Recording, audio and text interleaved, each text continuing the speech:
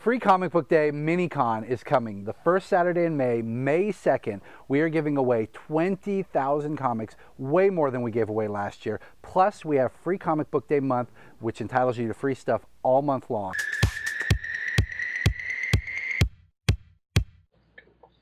As you guys know, Free Comic Book Day, May 2nd. So much going on. Great guests coming down.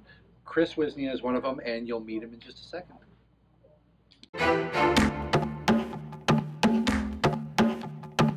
Thank you for coming. Thank you for having me, Ben. Now, you've been publishing for a while. I realized it was 10 years last Comic-Con. That's pretty awesome. I mean, you have produced quite a bit of stuff during those 10 years. It doesn't feel like it. But the amount of time that you put into it must feel like it somewhat. Yes. Because that's taxing work, because you are an artist, you're a writer, you do cons. I have a day job. I have 2 kids. Those are the 2 big ones right there. So let's back up a little bit then. Since you were thinking about it, and it's been 10 years, what was the very first thing you ever did? The first thing I published was called Tabloia Weekly Magazine, and it was a pseudo-anthology. It too. I do. Yeah, it was a pseudo-anthology of tabloid stories, and a lot of those stories I have continued to do to this day. So now it was kind of a tryout book to see, you know. Was Doris in that first one? Doris was in the first one. Okay. Yeah. Is that the one that it seems like that's the one that you've used the most? Am I wrong? Or is it just the name is so catchy with Doris Danger? I think I've done, about 250 pages of Doris at this point. That's unbelievable. Yeah. And you do all of your own art, right? You're like inking the pencils. Yeah. I'm a creator and a writer and an artist and a letterer and an editor because I spent a lot of time self-publishing. With the Doris books, I met Dick Ayers, who inked Jack Kirby's classic work. And the Doris Danger stories are kind of an homage to Jack Kirby's pre-superhero giant monster comics from the Atlas era. Okay. And Dick agreed to ink some of these stories. So that's pretty impressive, actually. I call them authentic rip-offs. That's awesome. And since then, I've had some other people kind of do some inks. That's got to be a highlight, though. Yeah, have him actually go over your stuff and be interested enough to want to work on it. It was validating. That's great.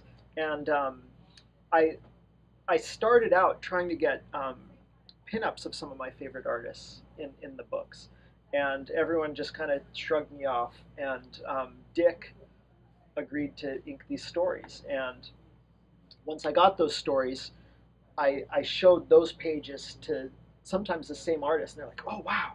And so it just completely changed how the industry kind of viewed me. You know, they took me more seriously at that point. That's fair enough. So then, at this point, how many books have you done? It's kind of you got a lump? Not exactly. You got like that. You got Dick Hammer. Dick Hammer, conservative Republican private investigator. Yeah. The lump was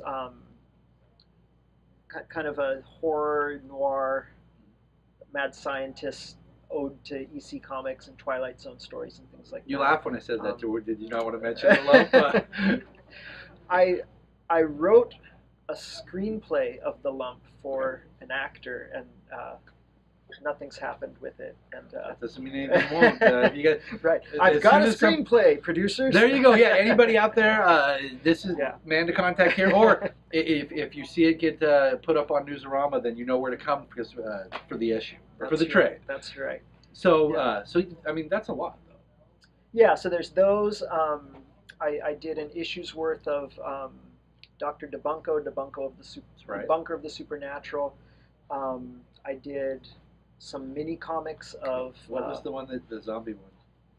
Yeah. There was a haunted house in Illinois, and they asked me to do a comic book of the experience that they could give out to the goers, and so I did that 1.5 years. Okay. Yeah. So you've done quite a bit. What are you working on right now? I've been working on a few secret projects for like 3 years, and All right, and it's still in the bag right now. There are 2 publishers I thought that were interested in 3 of these secret projects. Okay. And I'm still waiting to sign contracts, and I'm starting to wonder if they're going to happen. Are you still working on these projects? Are you moving forward with them? Because you don't want to wait on them. Yeah, I'm such in the industry that I don't get much of a page rate, and if I do, it's not usually in advance. Okay. And so if I signed a contract, likely I wouldn't see any money until I've produced the work anyways. And okay, so you might as well have it done. Yeah, and so I'm getting as much done as I can. Having a finished product, or a near complete product, when you go to people, that's got to be. It's easier for them, yeah. So I spent, I think, 5 years self-publishing, and then started kind of working into the getting published. Letting somebody else take. Yeah. I can imagine, because it's a lot of work pushing your own stuff, putting it together. But you're not done yet. On Free Comic Book Day, what will you have down here for us? Boy, I don't know.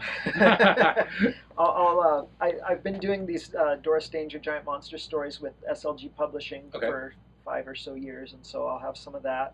Okay.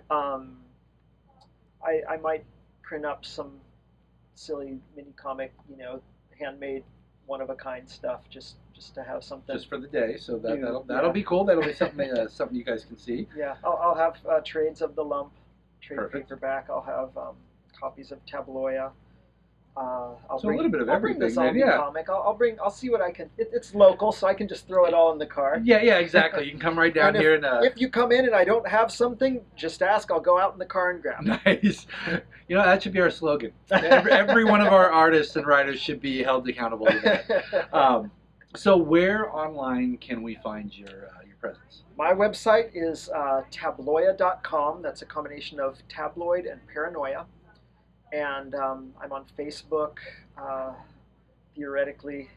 I don't theoretically? I'm on, Twitter and, this and that, but I've been kind of reclusive. Okay, so is that all under Chris Wisnia? Or is it under, okay.